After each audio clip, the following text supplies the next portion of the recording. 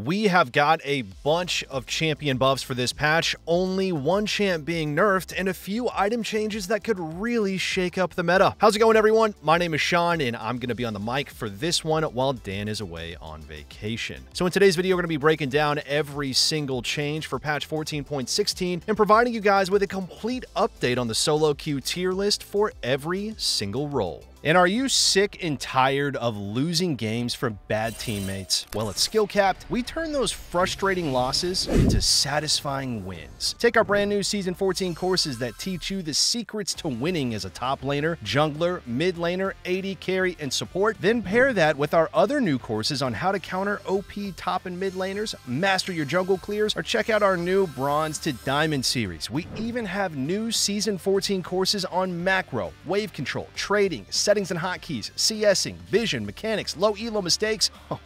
Oh, and the list goes on. Then head on over to our Smurf commentary section and simply select the champion that you want to master and get guides from challenger experts teaching you how to play your champion in the exact rank that you are stuck in. You're even guaranteed to have all your questions answered by that very same challenger expert. Our service really does work. That's why we offer a rank up guarantee. If you don't rank up while actively using Skill Cap, you get your money back. No questions asked. So what are you waiting for? Click the link in the description below right now to get the rank that you have always dreamed of. The one change that could completely shift the meta all by itself is this buff to Black Cleaver. Riot has stated that you'll no longer require 0.01 seconds between applying each stack of Black Cleaver's passive. So what does this actually mean though? Well, for an item like Blade of the Ruined King that has on-hit damage, you're going to apply that on-hit damage combined with your regular auto-attack damage at the exact same time. Now, in previous patches, when auto-attacking with Blade of the Ruined King, you would only get one stack of Black Cleaver, but now the on-hit damage coming out of the Blade of the Ruined King is going to apply a second stack for you. Now, in theory, this buff should work with Illaoi's tentacles, but when testing on the PvE, it didn't seem to be the case. We were thinking that since if Illaoi has multiple tentacles spawned around her and they all slam an enemy at once, that she would now gain a stack of Black Cleaver for each tentacle slam, but it's still looking like she only gets one stack. This is just the PvE though, and maybe it's bugged right now, so we really don't know for sure how impactful this buff really is until it hits live servers. All in all, the buff does have the potential to really add a lot of strength to many champions, but it all depends on who actually benefits from it, as you'd think Illaoi would be the big winner of it, but then the PvE is saying otherwise. So stay tuned for our mid-patch tier list update next week, because that's where we're going to have any updates on which champs are best with the item once we see the buffs on live servers. A nerf to Dorian's Blade is penciled in for this patch, as you're going to be losing 20 health and 0.5%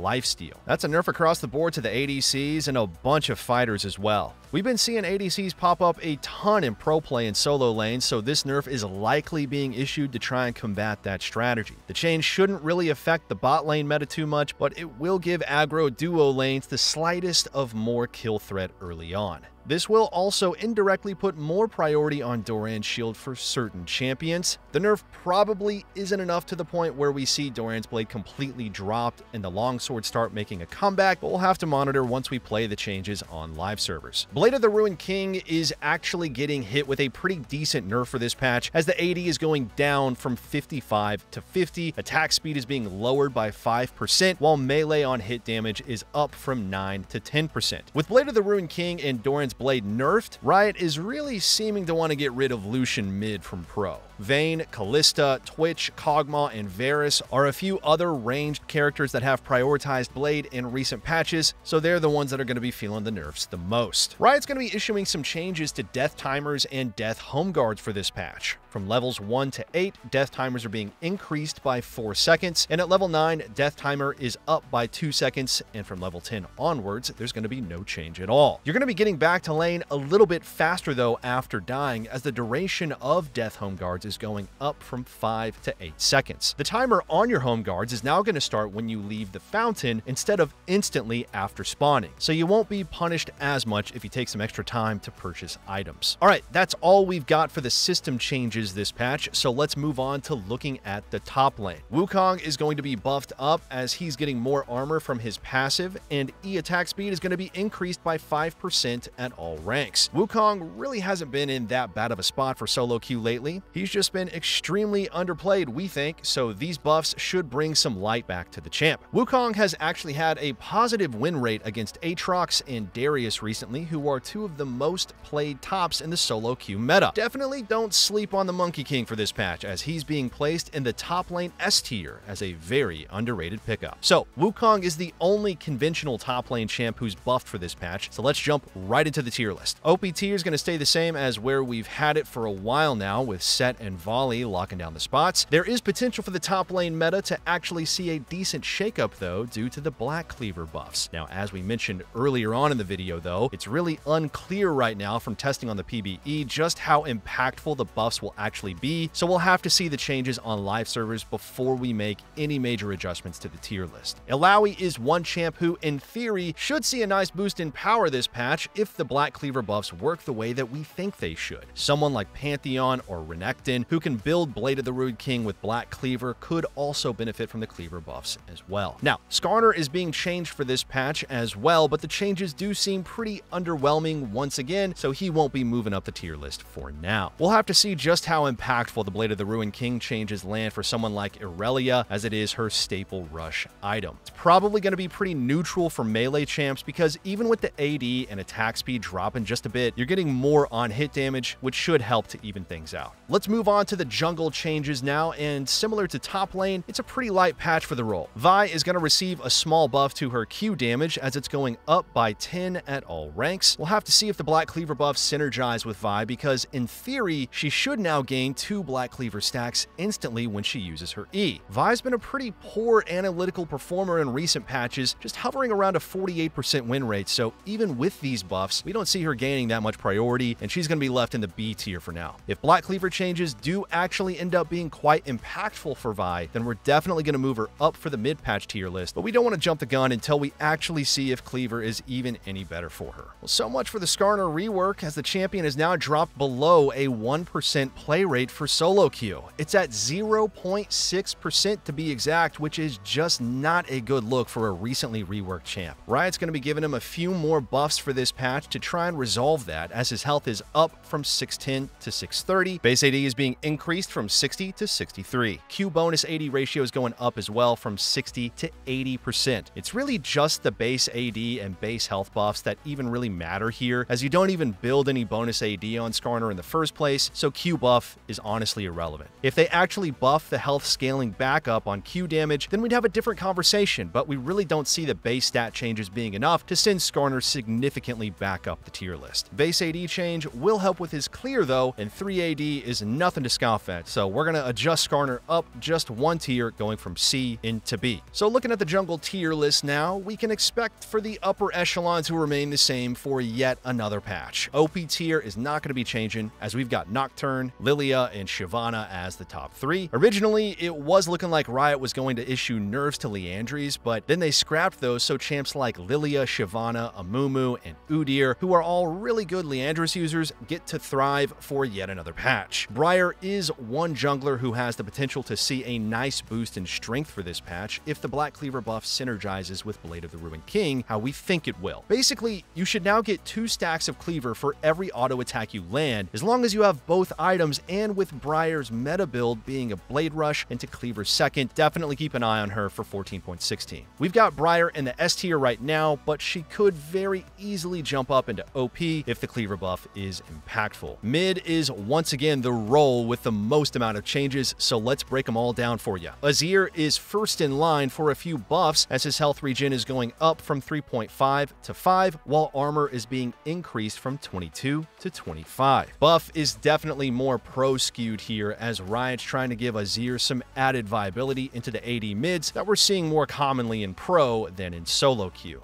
We don't really expect for these buffs to result in a whole lot of strength gain for solo queue, so we're going to be leaving Azir in the C tier. A buff that should be a little bit more impactful for solo queue though, and moving up the mid lane tier list as a result, is going to be Syndra. Syndra is getting more damage on her R, as damage per sphere is up by 10 at all ranks. For a spell that's point and click, this guaranteed added damage is going to be really, really nice. Now, nothing meta breaking, but we will be giving Syndra a push out of B and into A tier for 14.16. 14.16. After dominating the latter end of Season 13, Orianna has been on the weaker side for most of Season 14, so Riot's buffing her again in 14.16. QAP ratio is going to be going up from 50 to 55%. Now, on paper, this change really doesn't seem that impactful, but we do have to take into account that Ori Q is on a very short cooldown, so if you're able to use the spell multiple times in a fight, an added 5% on each use is really going to add up. Is the change actually enough to move Orianna up the tier list, though?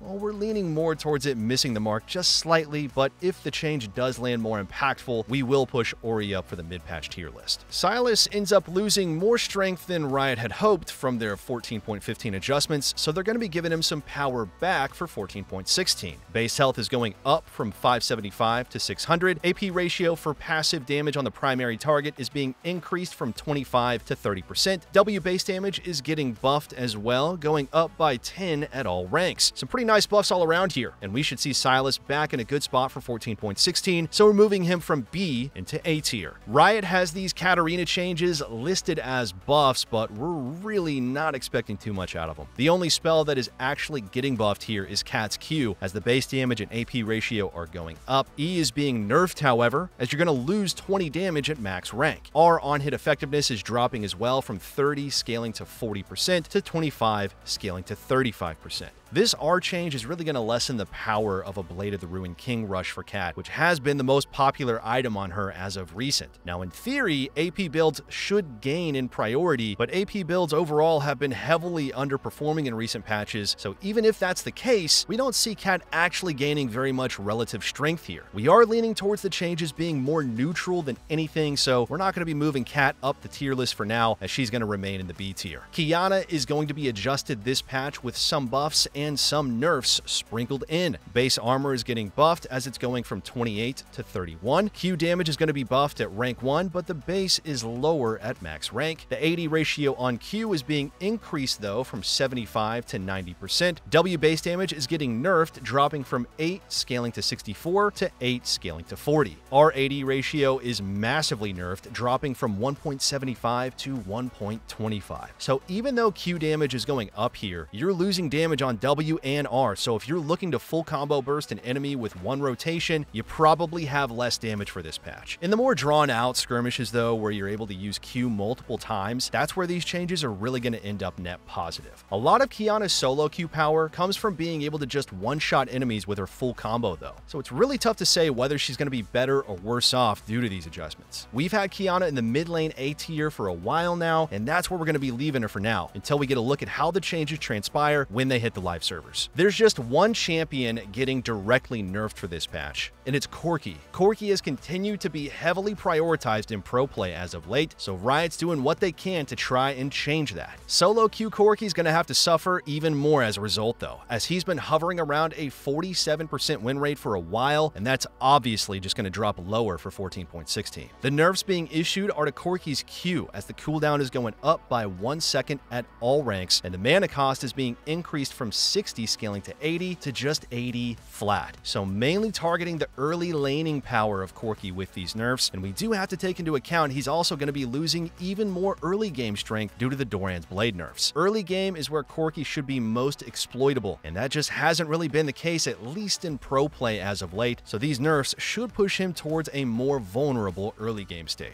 And for Corki's tier list placement, we would definitely advise you to stay away from him for solo queue, as he's going to continue to be placed in the C tier. So even with all these mid laners getting changed for this patch, we really don't expect the meta to look that much different. OP tier is still going to consist of Vex and Naafiri, as they're going to continue to be really strong carries for the current solo queue meta. Yasuo and Yone are being moved down one tier for 14.16 because they're being negatively influenced by the Doran's Blade and Blade of the Ruined King nerfs. ADCs played in mid lane have already been pretty terrible solo queue champs in recent patches, so picks like Lucian, Trist, Ezreal, Corki, and and Zeri are all going to become even weaker due to the Doran's Blade nerfs. Lucian especially, because he's someone who runs Blade of the Ruined King, so he's negatively influenced by those item nerfs as well, and he's also getting directly nerfed for mid. So moving on to ADC now. Let's have a look at how Riot's changing Lucian for this patch. Q damage is going to be nerfed as it's dropping by 10 at each rank. Passive total AD ratio, however, is up from 15 to 20%. Now, to be clear, this is the part of the passive where you gain bonus damage after your ally has healed or shielded you. So definitely a nerf to the laning strength of mid lane Lucian, while bot lane will still be hurting, but really not as bad. Bot lane Lucian will end up losing some power from these changes because the Q nerf always hurts regardless of matchup, while the passive buff doesn't actually come into effect until you're laning with a support who can shield or heal you.